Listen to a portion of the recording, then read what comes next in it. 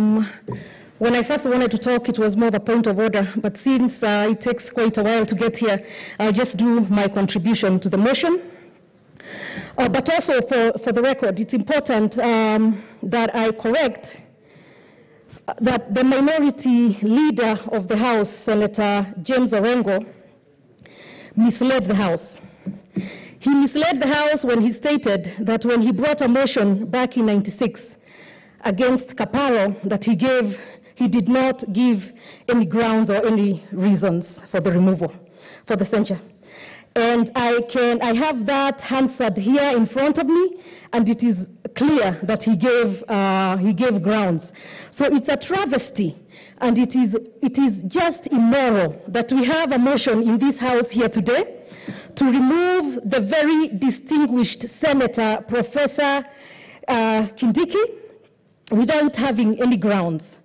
It's also very clear from the standing orders, Mr. Speaker. The Standing Order 96, Paragraph 4, no senator shall impute improper motive or any other senator or to a member of the National Assembly except upon a specific substantive motion of which at least 3 days' notice has been given, calling in question the conduct of that senator or a member of the Assembly. It's very clear here what we are doing. We are moving forward with the removal of the Deputy Speaker of this House. So it was imperative and important that the motion that was brought here today by the Senator from Mwaura have the grounds for removal. And as I stated earlier, when Senator Orengo did his to Kaparo, he stated he had on the motion that the rulings Kaparo had made were in error. So it's inaccurate and improper to say that you can just bring a motion, Mr. Speaker, to remove the Deputy Speaker without any grounds. So I really needed that for the record, because we have become a House that's just a useless House, if I may use the word, but I know they will jump with standing orders. Okay, let me rephrase it. Yeah, yes, Senator. We have become a House that is controlled from other chambers, from other areas, from other places.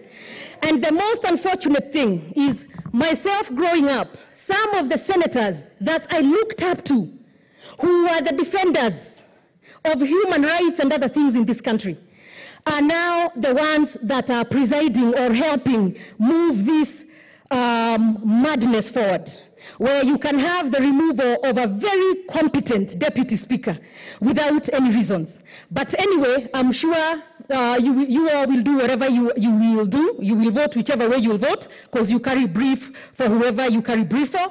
But I stand here today to say that some of us, whether we are 2 or 5 or 10, we shall continue to fight on, and we shall not allow the dictatorship that this country is quickly just becoming a dictatorship. And unfortunately, Senator Orengo, you fought so many battles to get away from that. But thanks to you, we are quickly moving that direction. But it is okay. Maybe we shall have the third. Maybe we shall move forward, and we shall be the ones to now lead this next part, in not just being part of the axis of evil that is happening here today. It also says a lot that as we call into question the competency, I don't know, because again, we had no grounds for this motion. I've heard the Senator of Mwaura make some, in his moving notes, talk about a few things here, and others who we thought were such defenders of democracy stand up and try to have him just proceed. And it is because most of you cannot look at yourselves in the mirror, and that is why you do not want to have any reasons as you remove this very competent man. You just are carrying brief, and that's okay. So, Mr. Speaker, sir, I oppose this motion. There's a point of order. Thank you, Mr. Speaker. Senator Kindiki doesn't have a seat to take, so today we'll offend the rules. Mr. Speaker. No, I can't sit. You said I can't sit where it doesn't say sit. Other senators, continue in these extraordinary times, I'll allow her to stand. Thank you. Thank you. Mr. Speaker, I understand the passion and the, manner in which Senator Kindiki is speaking. But Mr. Speaker, this is a House of Rules, and certain things in our standing orders are being offended. Number one, when this house has been called useless, and the senator has said that she's rephrasing it, actually what should be done is withdrawing, because it cannot remain on the record of this house that a senator has expressed the uselessness of where she sits, because that speaks to many things. Number two, Mr. Speaker, when imputing improper motive by saying that the senators here who are leading this country into dictatorship and the senators here actually were part of the axis of evil, Mr. Speaker, that also goes against our standing orders in imputing improper motive on colleagues. Mr. Speaker, while we allow the passionate expression of heart and whatever might be coming out, I urge you to ask that those words are withdrawn, because they will forever remain on the record of this House. But her opinions are rightfully her opinions, and she can express them, Mr. Speaker. I ask that you rule that our rules are followed with respect to those two issues that she has done.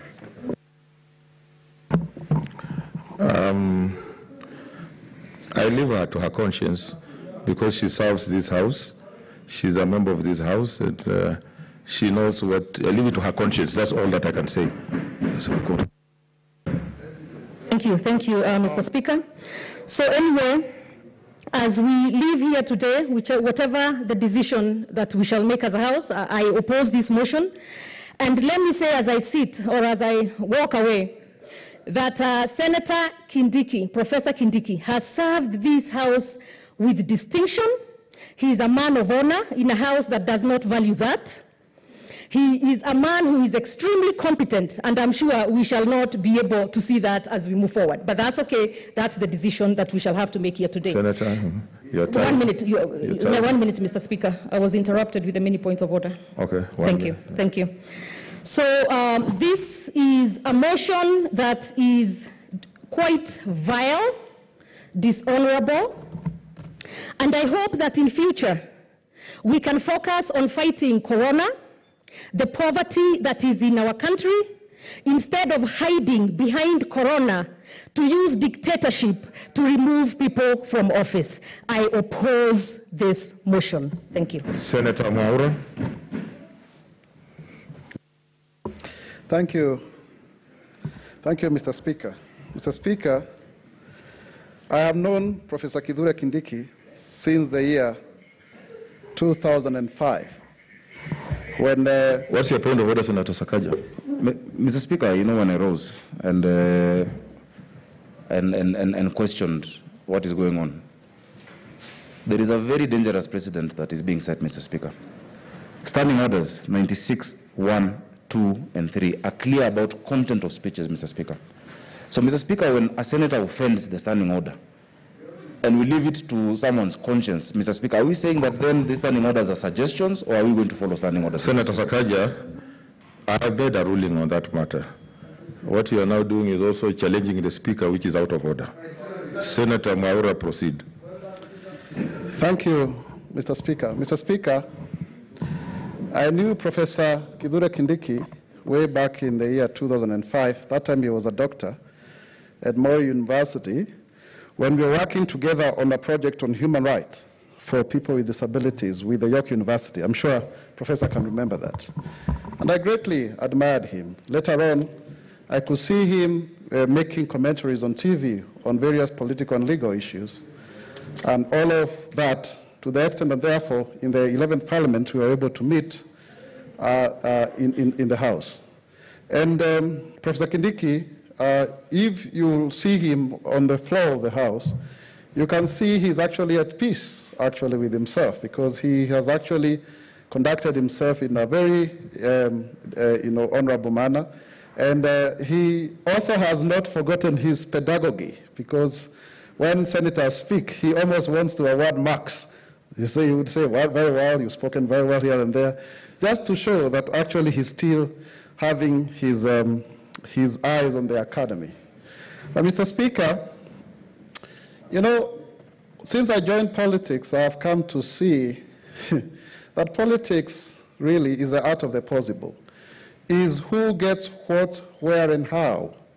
In fact, it is, according to me, some form of amorphous formlessness. It is the informality that constitutes the formal. And so therefore, there are no really clear rules. Because, for example, there is no way you can explain how an individual A would vote for an individual B and not individual C. There is no guarantee, there is no threshold, it's just a choice. And again, in politics, there are no permanent friends or permanent enemies, only interests. Now, the late minority leader, Francis Nyenze, told me when I joined Parliament, that time we had CORD and the Jubilee coalition of TNA and URP, and CORD of Wiper, ODM, and Fort Kenya and others. And he told me that, Mwaura, within 6 months, you will start seeing people changing their political allegiances. These things we are calling here will change. And indeed, he was vindicated. It is the same thing that we are also seeing in this 12th Parliament. Interests have changed, and a lot have changed. And I would want to say, just for purposes of record and transparency, that some of us, as Senator Kangata alluded to, we are very much involved in ensuring that we do not come to this decision. And Senator James Orengo, you can bear me witness, and Senator Njeru Ndwiga and others. We really tried to ensure that indeed there is a pathway that would ensure that an alternative, that the party confidence on the part of Professor Kindiki is actually restored, is actually perpetuated, so that we can continue to enjoy his contributions and his presiding over this House. And I'm sure, Mr. Speaker, you agree that he's been very helpful to you.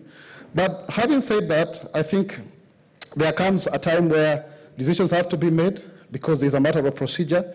It is actually true, Mr. Speaker, that there is always this question about how parliamentary positions are filled, whether a party has a right to de-whip a member from a committee or a position of privilege, because all of us who hold any position in a committee or the House leadership are a result of the numbers. It's a game of numbers.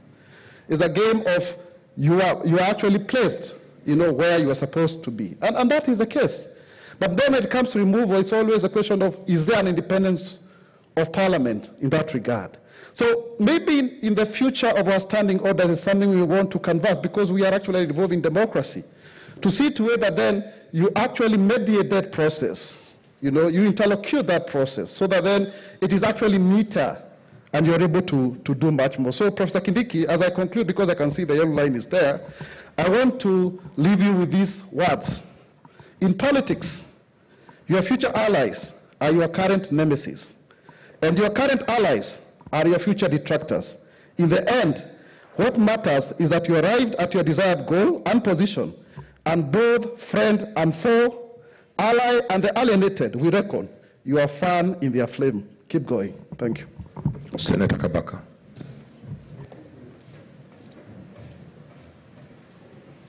Yeah.